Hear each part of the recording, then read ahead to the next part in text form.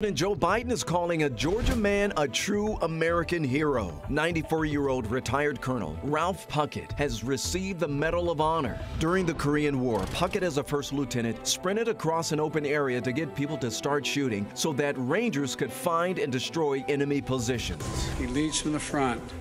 He leads by example. He leads with his heart. He's a Ranger, and that's how Rangers lead. A change in policy was needed for Colonel Puckett to receive the award. The 2020 Defense Policy Bill removed a requirement that these awards need to be given within 5 years of an act.